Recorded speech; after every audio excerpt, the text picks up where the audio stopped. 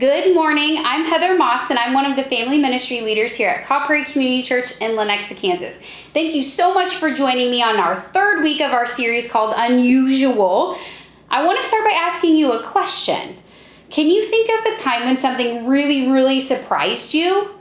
You know, sometimes surprises can be a good thing and sometimes they're not such a good thing. Good or bad, life has a way of throwing unexpected things at us. Today we're going to learn about something unexpected that happened to King David. So what do you think? Is this going to be a good surprise or a bad surprise?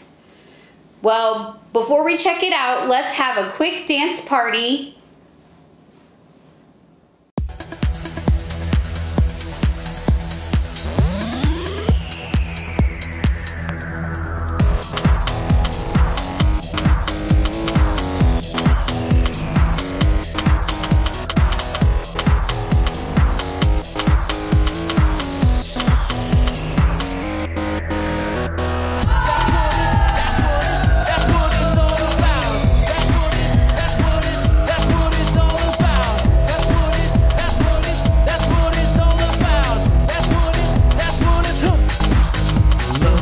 God is, love is why Jesus came. Love thinks of others' needs, love covers over shame. The kind of love God loves us with can turn your life around. That's what it's all about. Love apologizes first, love goes last of all. Treats the bad like the best, and love gives it all. The kind of love God loves us with can turn your life around. That's what it's all about. Love lets the past stuff go. Love decides to trust again. Love never gives up. Love changes everything. The kind of love God loves us with can turn your world around. That's what it's all about. Break it down now.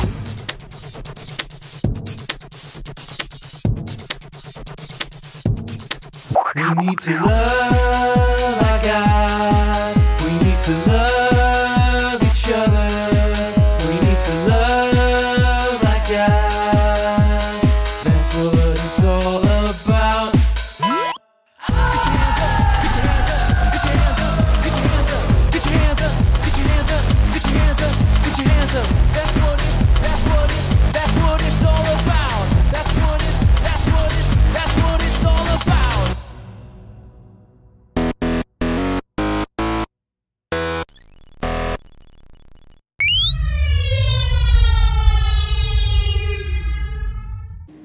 So I want to show you this cool tool I got the other day. So it's got this spatula on it and it's pretty handy if you're, out somewhere where you need to be spatulaing. I think you could even use it if you need to dig a quick hole.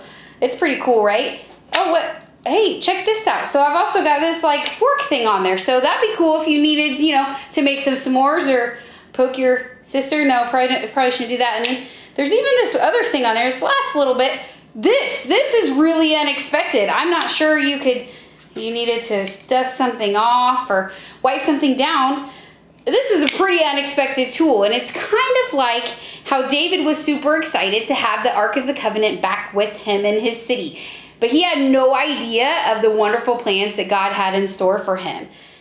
If we follow and trust God, who knows what unexpected blessings he might have in store for us.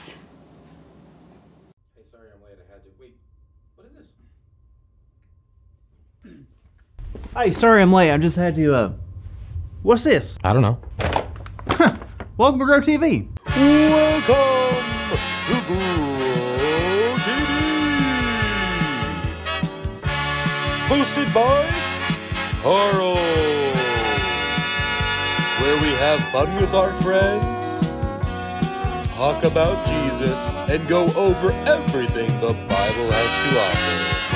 Now once again, welcome Grow TV.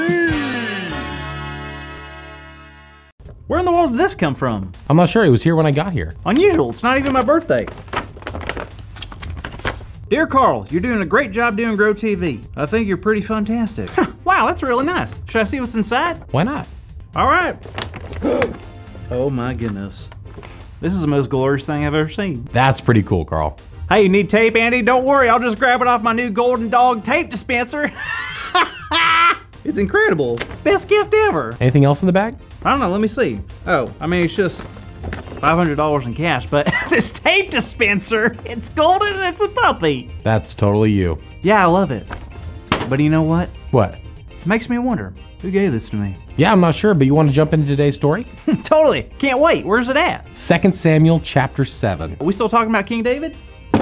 We are. King David has a very busy and eventful life. That's what I'm starting to realize. How lucky are we that we get to read all about it? Very. Now, do you remember what we talked about last week? Well, if I remember correctly, we were talking about how David and the Israelites brought the Ark of the Covenant back to the people. That's right, and there was a lot of celebration. Of course, having the Ark there meant that God's presence was always with them. Absolutely. Now, having the Ark of the Covenant back meant David was thinking of it a lot, and he came up with a really good idea. Chocolate fountain! What?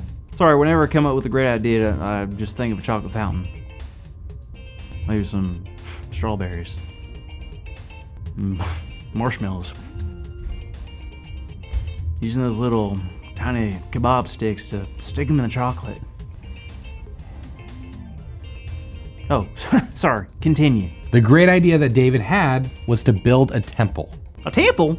That's it? What makes that so special? Well, this temple wouldn't just be any temple. This temple would be built specifically for the Ark of the Covenant. Oh wow, that makes total sense. I mean, the Ark is really special. It probably deserves its own space. Yep, that's exactly what David thought, and God agreed. Really? God thought it was a good idea too? Yeah, God didn't need a fancy temple, really, but it would be a great place for people to come together and worship. Wow, so they built a beautiful building so all of God's people can come and worship.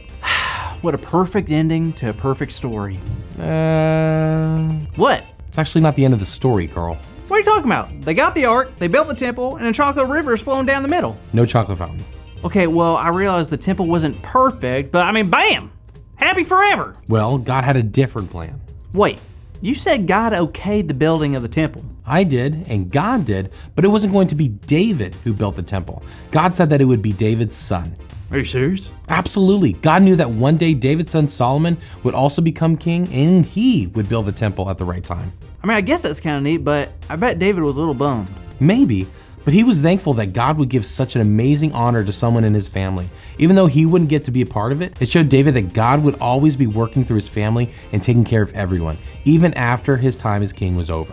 Wow, I didn't think about it like that. I guess God always keeps us on our toes. Yep, you got that right. God does unexpected things. Yeah. Wait! That's our big idea! Our big idea today is God does unexpected things. So let's say it loud on the count of 3. 1, 2, 2, 3. 3. God does unexpected things! Yes! God does. Yeah, God does. All right, all this talk of chocolate fountains has really got me hungry, Carl. It would be pretty cool, right? Cool? More like fantastic. You got that right. Wait a minute.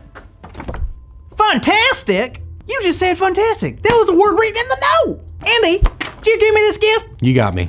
Why didn't you tell me? I just wanted to surprise you. Well, thank you. That was very unexpected. Well, you know what else was unexpected? What? This right here. How's it going? See you next week, kids. Thank you for watching, and tune in next week for a new episode of Bro TV. Thanks, Carl. So who remembers what the Ark of the Covenant was? That's right. It's a very special gold box that we talked about last week, and it has God's power all around it. Now, do you remember how happy King David was about getting the Ark of the Covenant in his city? That's right. He was dancing in his underwear. He was so happy. After he was done partying and dancing, he actually stopped and thought to himself, I live in this fancy schmancy castle with all this stuff around me, and the Ark of the Covenant, the most special box in the whole world, lives in a tent. I should do something about that. He decided, I'm the king. I'm going to build this house for God. I'm going to build a house for the Ark of the Covenant. And he was prepared to get started right away. He started making his project list, and he was ready to go. But before he could get started, God sent a messenger named Nathan to tell him there's a little bit of a change of plans. You see, it wasn't part of God's plan to have David build this building, this special house. God was going to use David's son instead. Not only did God promise to see David's son through the whole project, but he also promised to make David's family the leaders of Israel forever, all the way through David's children's children's children. That was really unexpected. Hey, Sparky, how are you? Good. What are you doing over here? Just hanging out, you know, waiting for you or any friends to come along. Hey, take a look at my little trophy I got here, my little weightlifting guy. What? You got a trophy? That's pretty cool. Are you the strongest man out there? Well, strongest mouse, rat, whatever you are. Sort of. I didn't really use my arms or anything. I mean, what? For weightlifting with my toes. Your toes? Yes. Not your tail? No. Toes. I was Interesting.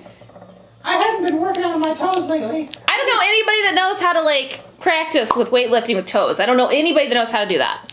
Well, you're talking to the regional toe lifting champion. Regional toe lifting champion. Yep. That's pretty impressive. So, you're telling me I knew I was the strongest, the smartest, the best looking, but I was really surprised to discover that my toes are the toughest in the region?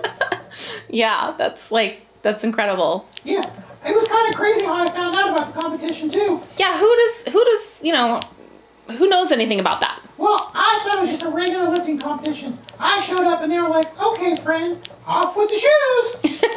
I almost laughed, but then I remember that God uses unlikely people, and I thought, God does use unlikely people, you're right. maybe toes aren't totally warmed up, but it might be worth a shot. And you I tried. can tell you, I was filled with unexplainable joy, and I realized that I have the strength within me. You had the what? Strength within me. Oh, strength within you. Yes, we all have the strength within us if we just focus, right? It's just too much. It's just It was awesome, though. Well, I'm so glad that you got a trophy and that you were able to join us today. I know you're super busy. Yeah, I really got in touch with my feelings, too, and, you know, I had to take a deep breath for a minute. You know, because I got to read this big idea again this week, right? Yes. What is the big idea? We love to talk about the big idea. What's the big idea for this week? You said it. You mentioned it. You have to remind me one more time. Because I'm like, my emotions are just going all over the place. Yeah, well, I mean, you said it. You just said it. God does something. I don't remember. You just told me about it. What about joy? So we're so excited to tell you guys about the big idea. What is the big idea this week, Sparky? God does unexpected things. That's what he does. That's what he does. God does unexpected things. Every single day, all around us. That's a good one, Sparky. Now what? Let's check back in with Heather to see how she's doing. Bye, guys. Bye. All right, well, thank you so much for joining me today and this month. Be sure to stay connected with us. Check out the KP website for more additional discussion questions and activities that you can do as a family. Our YouTube channel, our Facebook, and our Instagram pages are full of content for you to check out all week. Before you go, though, let's practice our memory verse for this month. Remember, it comes from Isaiah chapter 55, verse 8, and this is the NIV version. For my thoughts are not your thoughts, neither are your ways my ways, declares the Lord.